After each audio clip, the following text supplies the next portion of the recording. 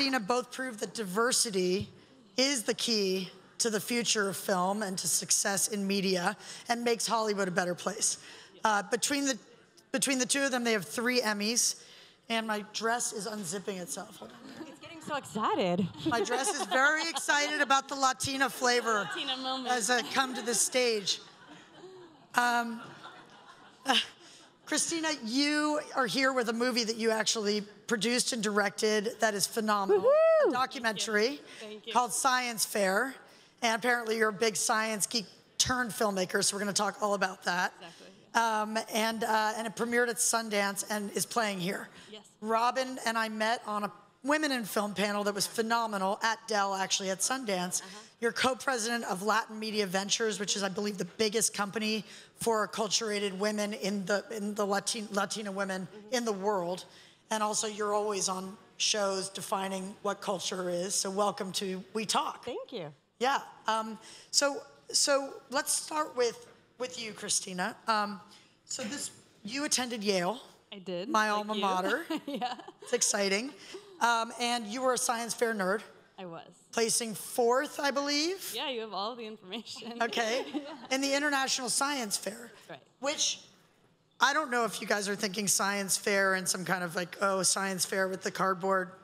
There are the cardboard little pop, but it's high stakes. We're talking blood, sweat, and tears. Have you seen any of Cristina's movie yet?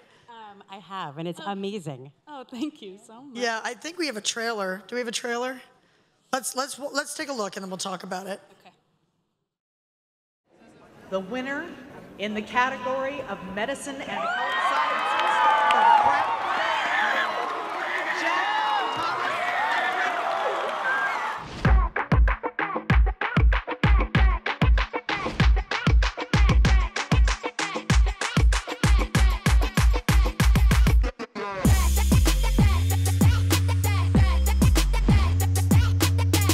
If I won the big prize, dude, I don't know what I'd do. I really don't.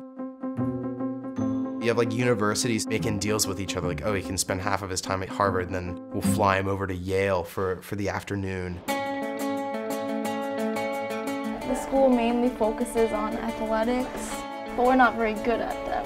Can you guys talk about your recent record? Well, we went 0-9 last year. Hollywood. Ela tem sonho realmente de sair, de crescer. E eu acredito que se eles ganharem, as portas talvez vão se abrir. welcome to Los Angeles! I see so many kids with such fantastic work that just can't get the point across to a judge. Having a brain fart here. I know how to communicate ideas. That's really why I win. He programmed his calculator to generate Shakespearean insults, like "Thou art an unwashed pattock." They can't stop us anymore. We're gonna win this. Okay. All right, I'm Ryan Foles, and we're gonna go meet some ladies. The better you are at science fair, the worse you are at dancing. It was quite lit to be a science fair party. Today is the day to get it right. You know what I expect you to do. Just do it. I threw up a little bit. My vision was starting to get a little blurry, and then I fainted. Everybody here has the potential to change the world. It's just about how they spin it, and if they spin it well, anyone could win. Winning will change your life in ways that you don't even comprehend.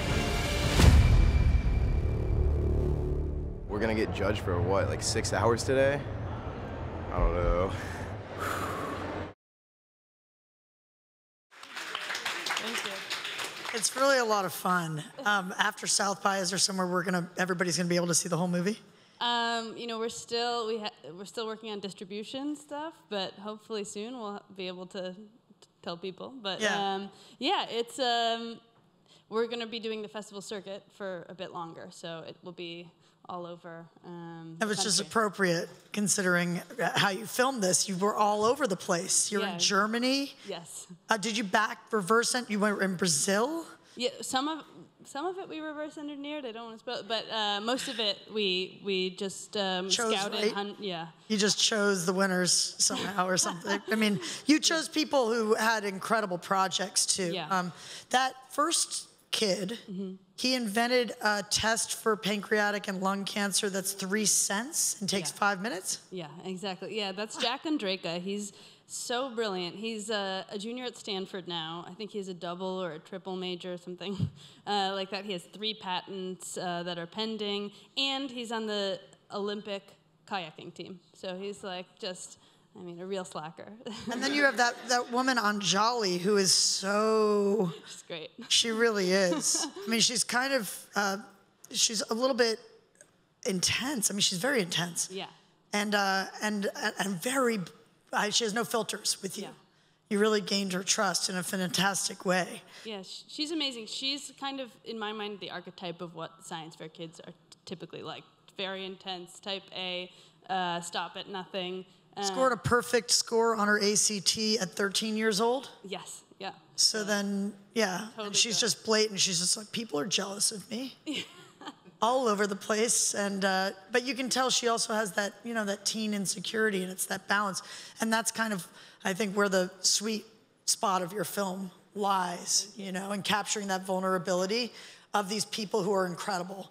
And they're, you know, they're incredible, but the woman from South Dakota, will you tell us about her? Sure, yeah, Kashfia is one of the only Muslim girls in her huge South Dakota high school, and her high school is obsessed with football, but they're not very good at it, so they've lost every game. When we went to go see them, they had lost every game in the prior season, but Kashfia is a brilliant science fair champion, and she had placed 3rd internationally a year before we met her, and they'd never made an announcement about her.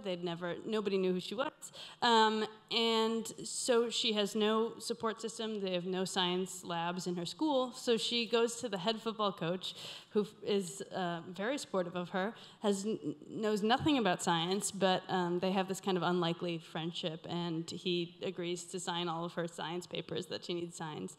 So that's, Kashfia is incredible. Just, she's out there by herself doing it. She's developed a device. She says that all of her, I mean, I guess it's South Dakota, and they don't have anything to do but go drink, and the kids are kind of drugging and drinking. Yeah. And so she develops a system to measure their psychological state, right? Yeah, it's a test that basically deals with risky behavior, and she proves some very interesting social science about why how you become desensitized to risk taking after repeated exposures. But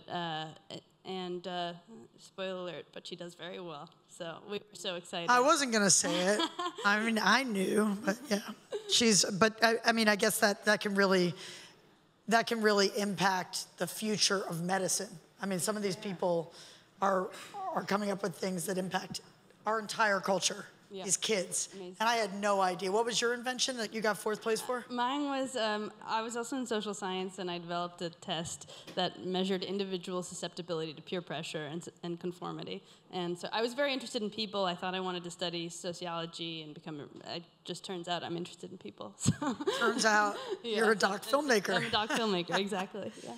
And Robyn, tell us about how rare it is to have a woman like Cristina sitting on this stage. You threw out some stats at Sundance that blew my mind. Well, you know, it's insanely rare, unfortunately. As we know, you know, there's so many stories to be told in America, right? So I work and I run an organization that focuses primarily on Latinas, and it's always been our mission to tell the stories that were not being told. And so when I went to Sundance and met these ladies, I talked about how basically 1 in 4 movie tickets in America are purchased by Latinos. We're huge movie-going people, right? So literally you could say that we're holding up the movie industry, but so say 25%, right? That we're only represent about 4% on screen, which is crazy. So literally, you just don't see enough Latino stories, enough people that look like you, and so that affects the psyche of a young Latino or Latina, right? Because the stories are not being told, or if they're told, they're just simple stories. You can only have like 3 types of stories that can be told a lot of times, right? There's an identity story, it's a struggle story, but that's not commensurate to our experience. I mean, she is an amazing Yale graduate, science fair nerd, and like, why can't that story be told? And so here at Latina, we decided, you know, what Hollywood will not do, we're going to just do for ourselves. And so we launched at Sundance this thing called the Latina Story Lab. And so we're doing a call out for the next gen of, we're calling Latinx talent, because it's not just Latinas and, you know, however you identify, just to look for just better stories, more stories, because everybody has a story to tell. And we're all better through stories, because I believe storytelling really is what leads to connection and understanding. I think we're at a big disconnect right now in this country, and that's a big different conversation, a different panel. But I think it's very much to support storytellers. We talked about, you know, she's like, I need distribution. You know, we've talked about, you know, you create something with your phone, but where is it going to get distributed? And so, you know, we have a platform. We're taking matters into our own hands. You can distribute it through us, and we'll help you out. But very much, I want action. I think we're at a time for action. I think everybody now feels that. And if I'm in a place to do something, we're going to do it. So what is the platform, and how do people find? Exactly. So if you go to latina.com/Latina Story Lab, there's a call out where we're looking for, again, next gen. It could be shorts, it could be podcasting. We're going to be choosing some that we could actually incubate and then mentor. We're creating a celebrity advisory panel. And then we're going to actually incubate them, fund them, get them done, and then we're going to, the idea is to premiere them at a festival in the fall. And then if we could bring it back to Sundance, where we all met at a Latina house, then we could talk about Latina stories. And so it's very much just, before we used to just be spotlighters and, you know, sort of shining a light, but we want to take a more active role, because I think right now society's calling for action.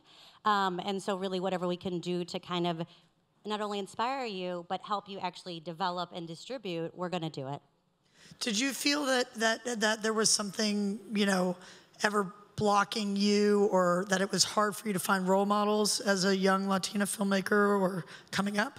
Well, there are just very few. I mean, there's so few Latina filmmakers that there are not that many, you know, role models to look up to. I mean, there are, but like as a percentage of how of our population, there should be, you know, hundreds more. Andy, I'm sorry, you had talked about that when we were on a panel together. There was a study that was done where over the highest grossing films, I think, over like the last 10 years, a small percentage were made by women.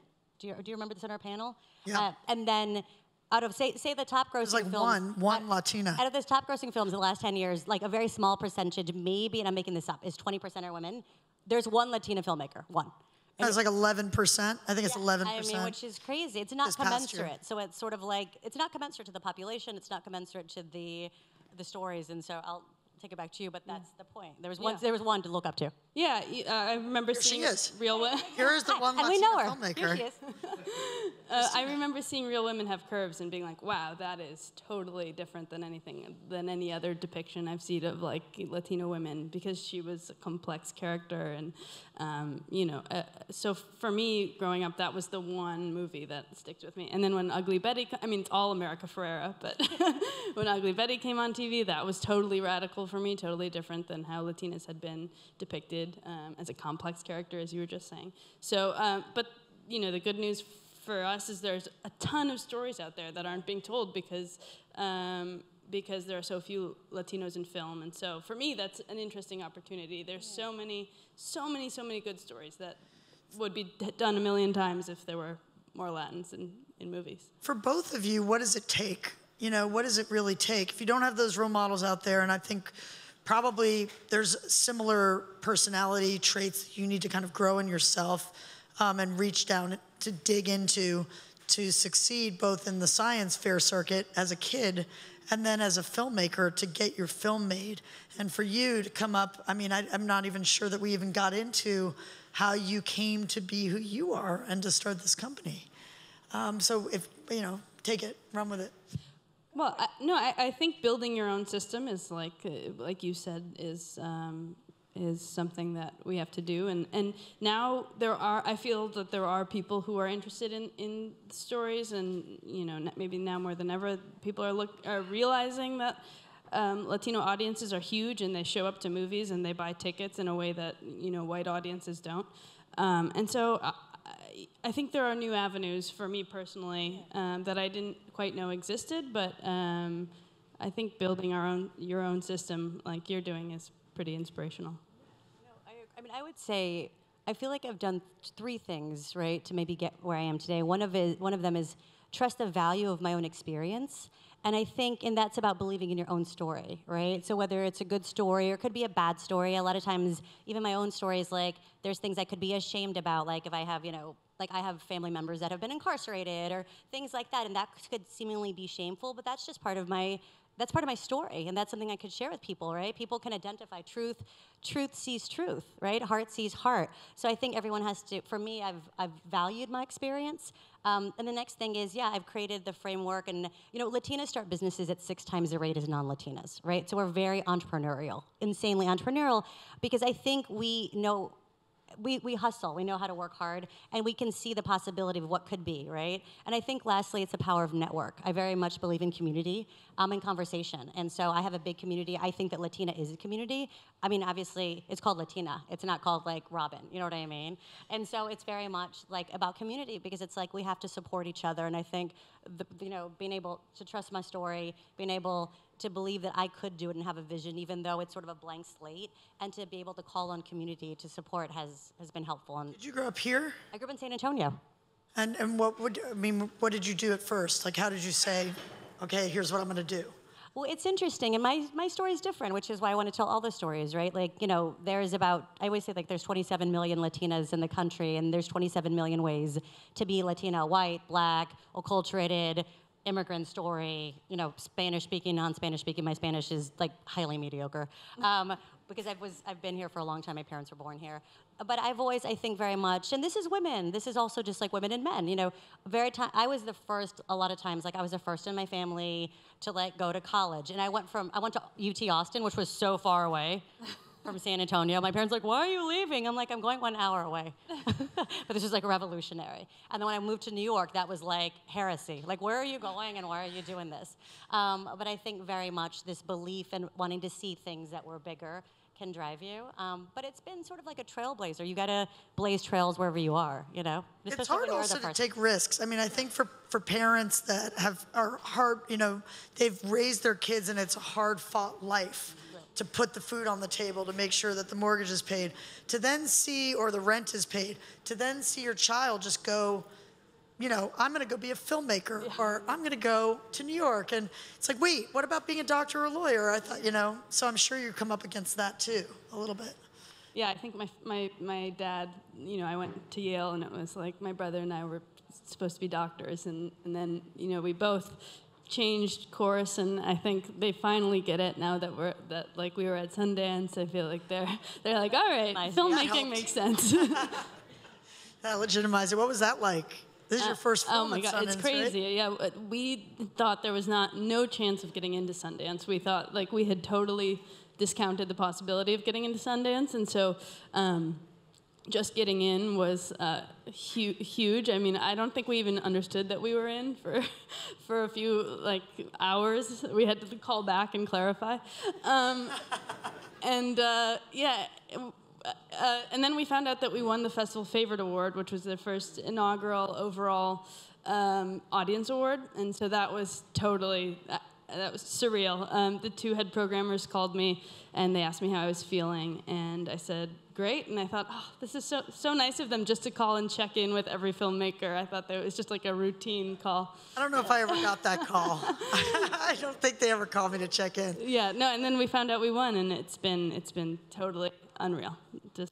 Just way beyond our expectations for the movie.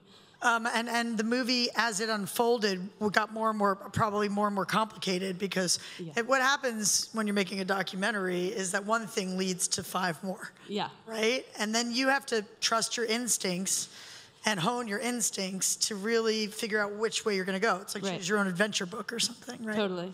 So how did you do that? I mean, you found this Serena McCullough. Yeah, she's actually a great example. We were looking for a lot of students. We thought this would be kind of in the model of Spellbound, if you've seen that, which is about the spelling bee.